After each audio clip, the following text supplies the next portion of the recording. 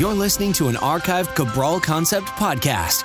After listening to this show, check out the most up-to-date podcasts available at stephencabral.com/podcasts or search directly on iTunes. And now, welcome to the Cabral Concept, where board-certified naturopath and integrative health practitioner Dr. Stephen Cabral shares how he was diagnosed at the age of 17 with a life-altering illness and given no hope for recovery. It was only after studying and traveling all over the world did he discover how to combine ancient Ayurvedic healing practices with state-of-the-art naturopathic and functional medicine to fully rebalance the body and re-energize it with life. It's time to discover how to get well, lose weight, and finally feel alive again. And now, here's your host, Dr. Stephen Cabral. Today we're going to go over intermittent fasting, and why I decided to do this show today was this, is that intermittent fasting is quickly becoming one of the most popular, we'll call it so-called diet plans out there. It's in the media. Whenever anything actually gets into the media, I get a little worried because what happens is we take something that, in its true essence is absolutely fantastic, and it can do so much to revolutionize your health, really, and also anti-aging as well. When we look at anti-cancer studies and we look at aging studies, meaning like how do we age more gracefully and how do we live longer, we can see that intermittent fasting helps with that. But what we do, especially in the US, is we take whatever that concept is and we just take it 10 times that level, and 10 times that level isn't always necessarily good. So I want to explain myself today. So what this is if you don't know what intermittent fasting is, or you maybe just heard about it in passing, intermittent fasting is simply this. You're going a specific period of time without actually consuming any food or anything else except for water, meaning like no calories, no fat, no protein, nothing that would affect your blood sugar levels. So of course, carbohydrates as well. So a lot of people now, they're doing this. They're going from, let's say, 12 hours. Let's say from 7 o'clock at night to 7 in the morning. That would be a 12-hour intermittent fast. Some people are going from after dinner around 7 o'clock at night to noon the next day. So that's going to be somewhere around 15 hours or 16 hours or so. 16 hours is a very popular one. And then other people are going all the way until dinner the next night. They're only having one meal per day. So there's been a lot of books that have popularized this with the Warrior's Diet and other books as well. So what people are doing is this. They're taking a study. They're taking research that shows that if we go for a specific period of time fasting without food, that our body actually produces its macrophages and other immune cells that help to clear pathogens, antibacterial, antifungal, natural killer cells. And these immunoglobulins, as well as other immune-based cells, have actually been shown to cause autophagy in cancer cells. That means basically apoptosis. That means cellular destruction of these harmful things, the necrotic tissue, the things that would cause disease, fasting helps to eliminate. So there's so much great science behind it. So meaning this is what I'm just going to give you. This is what I recommend in my practice. And I want to talk about why we might not want to do more than that. Okay. So what I recommend right now in my practice is this. I recommend people go from 7 at night to 7 in the morning, or 8 at night to 8 in the morning, or 6 at night to 6 in the morning. I like people to go 12 hours overnight fasted. And I'm going to tell you why in just a few moments. But right now, the biggest trend is this, skipping breakfast altogether and fasting from, let's say, 7 o'clock or so at night till noon the next day. And everyone's trying, not everyone, but one of the most popular things is this. People are trying to fit all their food into a small window from around 12 o'clock to 6 o'clock, 12 o'clock to 8 o'clock. That's their feeding time. So it's this very small window. So what I want to say is this, is that I understand the idea of that. I do. It actually makes sense to me, is that you're trying to prolong the fasted state because you want to get more of those fasting-based benefits. Here's the issue, though, is that during ancient times, they used fasting for a period of 24 hours, 48 hours, a week, 2 weeks, 3 weeks. There was many long periods of fast that people would go through depending on their health condition. Here's what they don't tell you, though. During those fasted periods, they were lying in bed. They were resting. They literally were on doctor's orders of bed rest. They would maybe meditate outside. They would sit by a stream. There were all these clinics that people would go to, like Herbert Sheldon's clinic specifically, where he fasted over 35,000 people. I learned specifically from his work. I learned from Ayurvedic studies, Ayurvedic medicine. So believe me, I know the traditions of fasting, and it was back then it was only water fasting. There was no other types of detoxification-based fasting. Sure, there are herbs that people use, but mainly it was water-based fasting. Here's the issue now. We can't just water fast for a week, 2 weeks, 3 weeks at a time. And one of the reasons is this. our liver can literally not handle the onslaught of chemicals that it filters every day in your blood from the environment. And 150, 200 years ago, you didn't have these man-made synthetic chemicals. You didn't have the VOCs. You didn't have the glyphosate. You didn't have all of the PCBs, the bisphenol A. You didn't have all of these things that are literally chemicals in the environment, and there are now over 100,000 of them. You just breathe it in through the air. You take it in through your skin, right? Literally, it's porous. It just moves right through your skin, and you're exposed to it in all of the food and the water that you drink. So what happens is when you are detoxing, when you are fasting, that includes overnight as well, your liver is what filters that. It needs the most amount of support. So we talk about what's called phase 1 and phase 2 liver support, which is simply vitamins and sulfur-based amino acids and glutamine and zinc and all these other great things that you've heard about me talk before. So here's what I really want to say today is that there's a reason why I don't recommend the skipping breakfast, okay? Keep in mind, I literally only do in my practice what is going to get people the best results. And I don't care if that goes against current thinking or what we'll call biohacking right now. And if you haven't heard of biohacking, which is really making intermittent fasting popular, because again, intermittent fasting has been around thousands of years. It's literally in all religions. It's in all medical practices. So except for conventional medicine, which is always interesting as well. And this was about 7 years ago, I did a 7-day water only fast. Now, again, I don't recommend that to you. This is before I really dug deep into detoxification and how much more your liver needs. Because during that 7-day fast, although beneficial, I could have done it better. Water only was not the best way to go. What happened was I went through a lot of muscle wasting. I lost a lot of muscle during that time. I had a lot of die-off-based reactions. I had a lot of Herxheimer-based reactions. I had issues controlling my blood pressure. Wasn't my finest moment. However, I learned a lot from it, and I do always experiment on myself first. The problem with biohackers who don't necessarily know a lot about biology and haven't really studied natural medicine or medicine in general is they're doing these things and then they're just writing about them in books and on the internet, online, whatever it might be, and they're giving you this information, but they have no advanced background in this type of study. So just because they do it and they fast and skip breakfast and they feel fantastic doesn't mean that that's a good thing. And I want to talk about that right now. So here's what happens physiologically when you begin to fast. If you skip breakfast, ordinarily what happens is when you go to bed at night, your cortisol levels drop, or at least they should drop around 10 p.m. And that goes for everyone. And again, I'll talk about diurnal rhythms, which means just your energy waves during the day, but they should drop and really drop after 4 p.m. to all the way around 10 p.m. where cortisol is almost at zero. So that allows you to get into a nice deep sleep. It allows the parasympathetic nervous system to turn on. Remember, there are two branches to the nervous system, the sympathetic nervous system and the parasympathetic nervous system. So when you turn on the parasympathetic nervous system, it allows for healing. It allows for rejuvenation, for regeneration of cells, for this thing called autophagy to take place where dangerous cancer cells that are forming in your body can be eliminated. And that can only happen when you're not putting new food in and when you're in a relaxed state. So you do really try to get to bed as close to that 10 p.m. hour as you can, or even earlier if able to. But what happens is this. Around 4 a.m., cortisol starts to rise. Around 6 a.m., it's going to peak out for most people.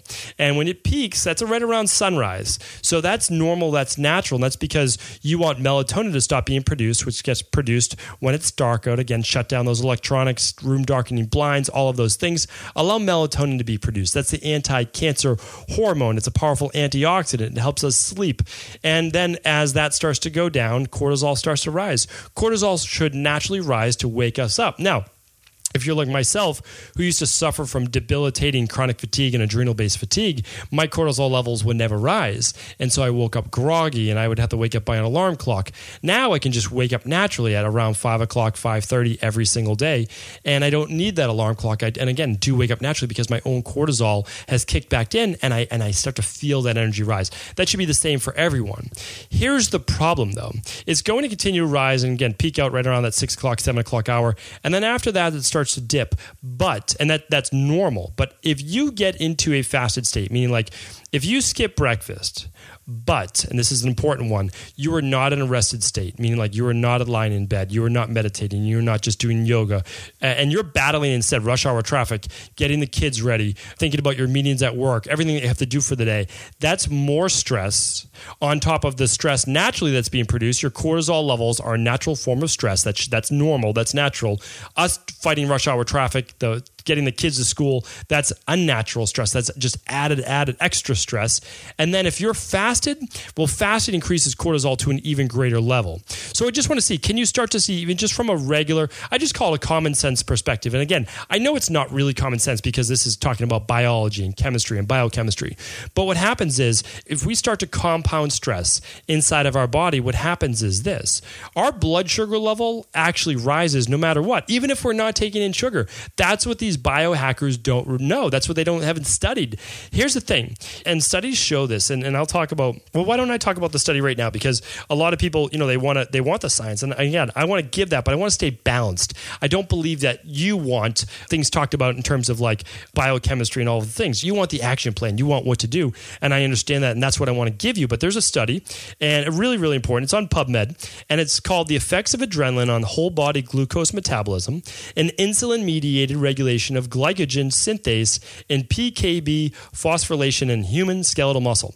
Now, again, most people don't care about that at all, but I'm just giving you the abstract. And the abstract says this: when your body goes into a fasted state, and this is a deep fasted state, your body begins to produce more than 50% more than it ordinarily would, 50% more adrenaline than it typically would. That means like when you get cut off in traffic, your blood boils, right? That's adrenaline being produced, and then cortisol. Norepinephrine, adrenaline come first from the adrenal medulla. The adrenal cortex then pumps out cortisol, and then we're in full-fledged fight or flight response. So fight or flight, though, makes you feel great for the moment, temporarily, right? The sympathetic nervous system has turned on. Not the healing parasympathetic, but the sympathetic nervous system has turned on. That's fight or flight. That's survival mode. And everything starts to constrict.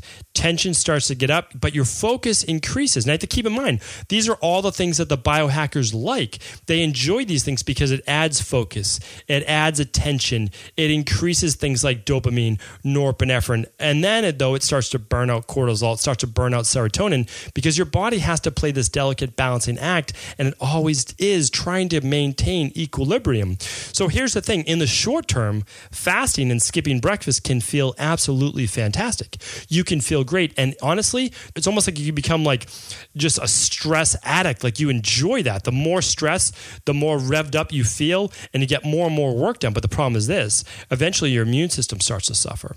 You become more irritable. Your mood starts to go down. Your libido starts to decrease. You have issues with insomnia. You might get night sweating.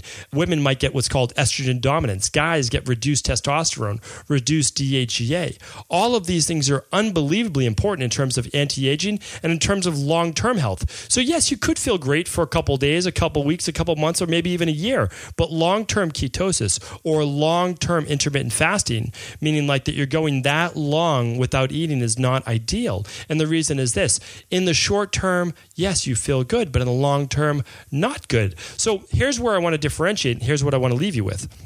Why would I then recommend intermittent fasting for 12 hours overnight? Well, here's why. After dinner, I want you to allow things to just cool down. Turn off the engine. Cool things down. Watch a little TV, not the news, but just one of your favorite shows, a documentary, read a book. Stretch, breathe, meditate, do whatever it is that you enjoy to unwind. Turn off that sympathetic nervous system. Turn off the fight or flight. That is the aging process. Turn that off. Turn on the parasympathetic, which if you learn to close your eyes, you learn to belly breathe, you learn to take Epsom salt baths, that you relax. That will help you then get into a deeper, rejuvenating sleep as well. So what I'm talking about is 12 hours overnight. That might sound like a long time, but it's really not. All you have to do is this: stop eating 2 hours before bed. That's all you have to do, 2 to 3 hours before bed. Stop eating at 7, go to bed around 10, and then you're going to wake up, let's say 6 o'clock the next morning.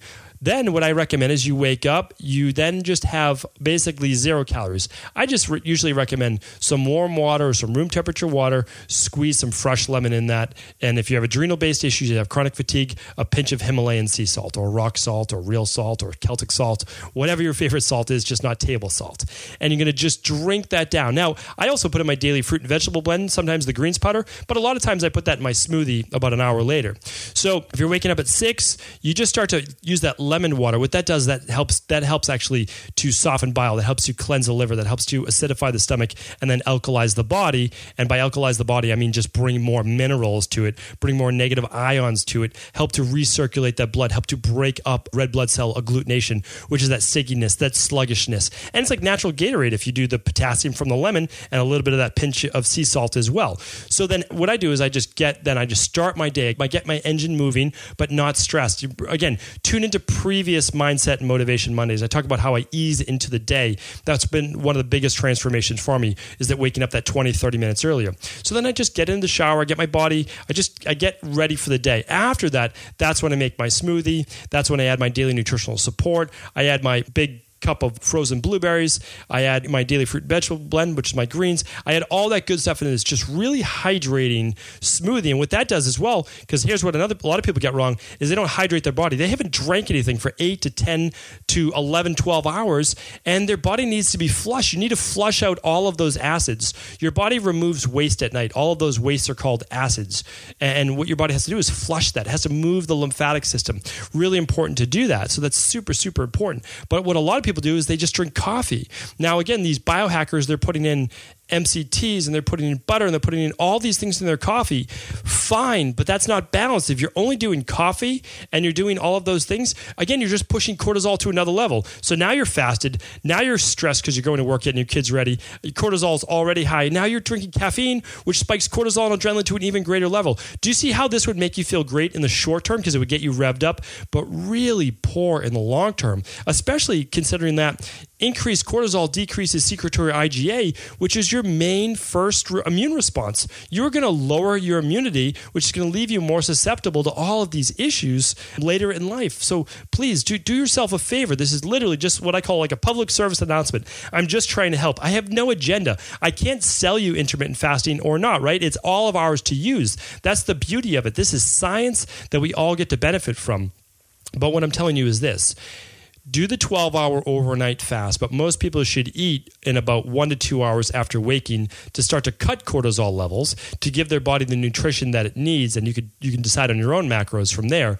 And that's going to be best for most people. Now, let's say in a weekend that you are relaxed or you take a day off from work or whatever it is, you could actually do a 24-hour fast. You could do a 24-hour intermittent fast. I mean, like you could fast from 6 o'clock the night before to 6 o'clock that next night. That would be totally fine to do. Or 36 hours where you just go that whole next day with just drinking hot water, sipping hot water every 15 minutes. I'll get to that in the future. Or hot water and lemon. Move that lymphatic system. Start to, again, take advantage of the autophagy, but you have to be at rest. You have to be watching like comedies all day on your couch, or you need to be just lying in bed. You can't do anything stressful because, again, you're in that fasted state, so you don't want to spike cortisol levels. So do I believe in longer fasts? Yes, I do. But again, appropriate use of that. If you're already stressed and you're adding more stress to it by doing an intermittent fast, because remember, if you're not eating, your body goes into survival mode. You haven't given it any food. It thinks that it could be without food, that there might be famine. That's going to cause stress. That's going to rise in cortisol. It's doing you a favor, and it's doing you a favor to get you hyper-focused, hyper-vigilant so that you can find that food, that you can make the right decisions that you need to. But again, in the long term, you will burn yourself out. So I know there's so much more I could cover on this topic, but really, I want to simplify the process. I want to make it easy for you. You're going to get the most benefit from the long run by doing a 12-hour overnight fast. Flush your body that next morning with lemon water and hopefully a good smoothie or something like that. Again, you can decide what's best for you, but I just want to talk about the fast today. And if you want to do a longer intermittent fast, whether it's 16 hours until lunch or whether it's 24 hours until dinner that next night, dinner to dinner, or whether it's overnight from dinner one night to then breakfast in another 36 hours, you could do that as well. Just make sure you're in a relaxed place. Maybe you're on a retreat. Maybe you're just sleeping in. Maybe you're just watching movies. Maybe you're just decide to binge watch on a Netflix series, whatever it is that you're doing, but you have to be in that relaxed state. It cannot be in a more stressful situation because you will only compound stress on top of stress on top of stress, and that will not benefit you in the long run. And again, most people are intermittent fasting for weight loss, for wellness, and for overall anti-aging benefits. So again, use this to the maximum benefit that you can. I really do hope that this show was helpful. And if I missed anything, if I forgot anything, if I didn't answer your question in the right way, please do feel feel free to write into me at stevencabral.com/ask Cabral, and I'd be happy to go back over and reiterate anything that I may have missed. And if this show was helpful, a lot of friends that might be intermittent fasting right now, please do feel free to share this information with them, because really in the long term, they are really doing themselves serious harm, and they can test that by simply doing an adrenal stress test as well on those fasted days, and they can see how high their cortisol levels are if they really don't believe the data. All right, take care, everyone. I could talk forever, but we'll keep it at that for today. Take care. Before you go, I wanted to ask you this question. What if I could teach you in just a couple of hours how to transform your thyroid, hormones, adrenal, cholesterol, blood pressure, blood sugar, weight loss, energy, mood, brain, pregnancy, anti-aging, or many other health-related issues? After 20 years in private practice, after seeing and overseeing 250,000 client appointments, I sincerely feel I have the real-world data and have found the answer you've been searching for. So what I've done is spent hundreds of hours of my own time refining what you need to know in order to uncover your underlying root cause health issues and then begin to rebalance the body and bring it back to a state of robust health and wellness. I'm going to teach you exactly what I do in my private practice so you can understand how you got here and now what you need to do in order to heal. You'll receive all of the important success checklists, protocols, and even ways to customize it to make the program fit your busy life. And you'll get all of this at a fraction of the price. Let me save you the time, money, energy, stress, and frustration of not knowing what to do next. Instead of reading dozens of books on the topic and seeing multiple practitioners, I will condense everything that you need to know in just a few hours of video tutorials that you can watch and listen to anywhere. Together, we will make this healing process an enjoyable one that you can take with you for the rest of your life. I wish you all of the best of health and happiness, and I hope to be able to guide you on your healing journey through my Health Results Accelerators.